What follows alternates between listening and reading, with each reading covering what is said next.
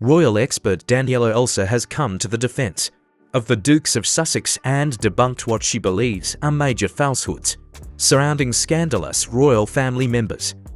Following former butler Paul Burrell's claim that Meghan Markle had brainwashed Prince Harry, Daniela Elser has offered a strong response. She dismissed the notion that Meghan enchanted Harry with her beauty as utter sexist nonsense. In Prince Harry's memoir, Spare, he candidly articulated his feelings of being surplus in the royal family, well before meeting Meghan. The expert highlighted a chapter in the book where Prince Harry reflects on his position within the royal hierarchy.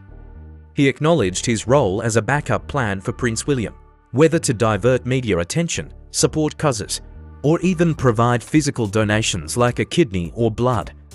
All of this would weigh heavily on any grown man, let alone a young Harry who also endured the loss of his mother.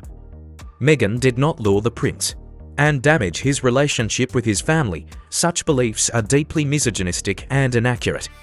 Just ask Harry himself, explained Daniela Elser. Our channel can provide you with more current news and important information. Make sure to hit sub, like, and bell button down below to stay on top of things.